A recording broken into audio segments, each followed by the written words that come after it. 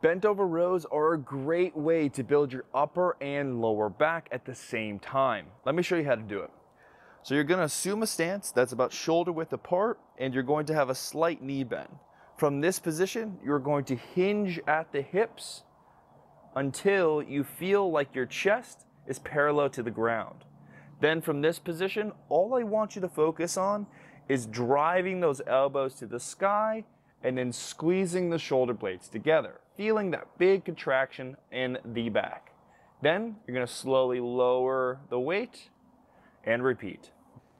If this is too much on your lower back, we can just do a simple bench row, or you can grab onto a higher surface like so, lean yourself back, and row the same exact way, just with a little bit of support so your lower back isn't stabilizing the whole thing.